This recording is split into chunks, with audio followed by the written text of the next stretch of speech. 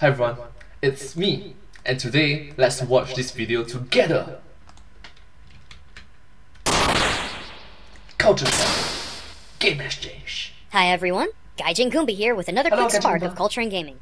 So Shovel Knight's heading out the door, and holy crap am I excited for it. Like a lot of indie games I've come to know and love, it's got a lot of familiar aspects to the gameplay while still feeling really fresh.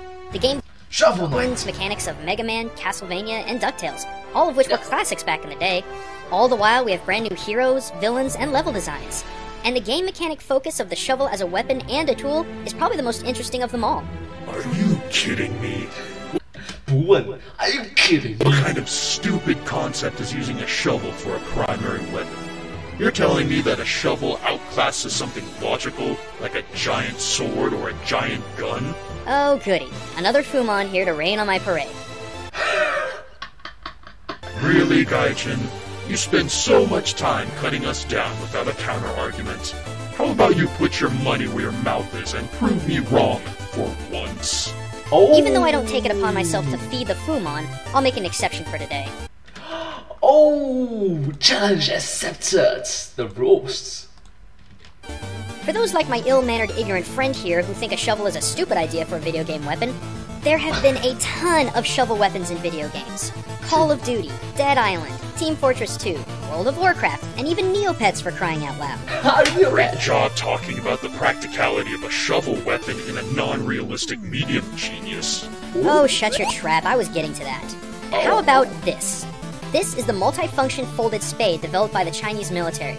If you thought a Swiss Army knife was something, this thing is incredible.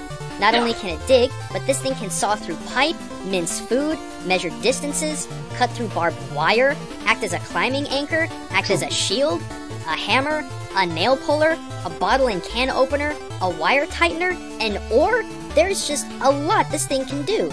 And it really is an interesting feat seeing just how much function comes out of this really simple looking hand shovel. Makes you think that Shovel Knight's use of the shovel doesn't seem so far-fetched now, does it? Oh, well, understandably, people might have some doubts, but thank you so much for showing us, educating us. Bah! I didn't see off-the-wall pogo stick as a shovel utility in that little list you rattled off. Oh, you just say pogo stick. Besides, all this talk of technological utilization, isn't there a more popular guy around here that deals with that sort of subject matter infinitely better than you? I thought you were the culture guy. So where's my culture? Alright, how about this? The heck is that supposed to be? Oh, I know. This, my friend, is what's known as a monk's spade, or sometimes referred to as a crescent moon spade. And this thing is awesome. Originally, this weapon was used as a generalized tool by Buddhist monks. During their travels, monks would from time to time come across bodies of the fallen on the roads which they traveled.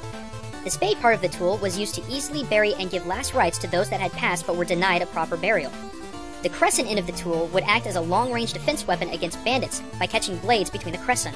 Over time, though, the monks full-out weaponized 沙无尽，沙和尚。 the tool, and it became a very prominent weapon.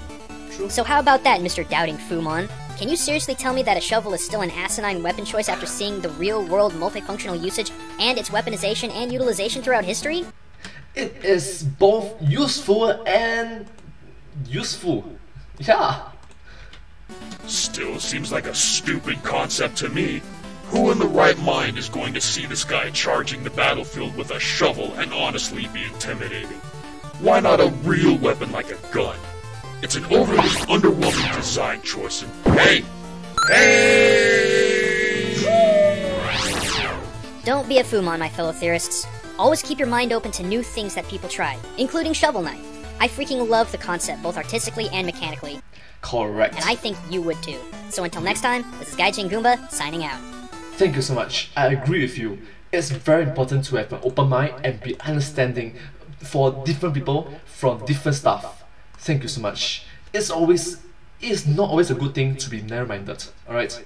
Being stubborn is not necessarily a good thing. Sometimes being open-minded, be understanding, and stand in their shoes is always a good thing. But thank you so much for watching this video. If you do like this video, please remember to like, share, subscribe to my channel, and comment down below if you have anything to share with us. I hope to see you in my next video. But hey, that's just a game exchange, culture shock. Thanks for watching. Thank you.